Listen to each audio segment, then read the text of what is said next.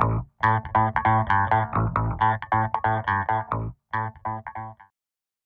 so today I'll be showing you how you can flatten a text that you may have imposed on your PDF file. So in my case, as you can see, I have a text on the back side and I wanted to cover this with my own text. And same thing here. So you may be filling out a form or making a modification on a PDF file where you may need to do that.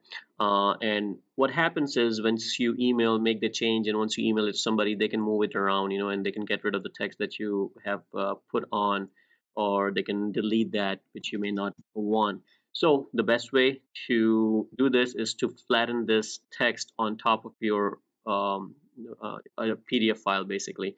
And there's a way to do that. I searched all over the internet. I was not able to find the answer, and then kind of played around with it, figured it out. So I just wanted to share that with you guys.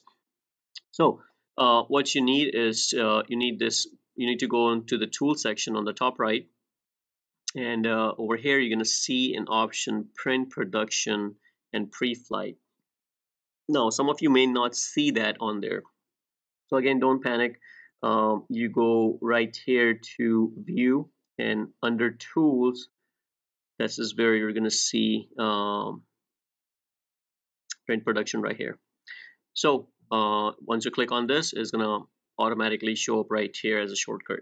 So then what you need to do is once you're done with your changes, like in my case, I'm done. I have these 4 texts that I have imposed on top, and I want to flatten them. So what I do is I just go to print production, click on pre-flight, and on pre-flight over here you're gonna see a bunch of different options, and you can play around which one works for you, but I think the one I'm going to use is flatten annotations and form field.